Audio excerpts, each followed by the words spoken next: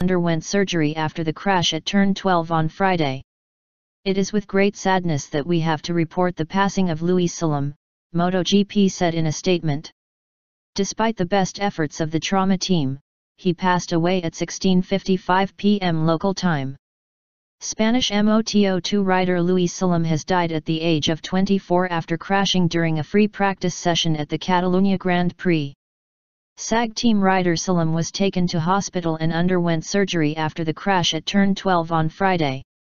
It is with great sadness that we have to report the passing of Luis Salom, MotoGP said in a statement. Despite the best efforts of the trauma team, he passed away at 16:55. Rider Luis Salom has died at the age of 24 after crashing during a free practice session at the Barcelona Grand Prix. SAG team rider Salom was taken to hospital and underwent surgery after the crash at turn 12 on Friday.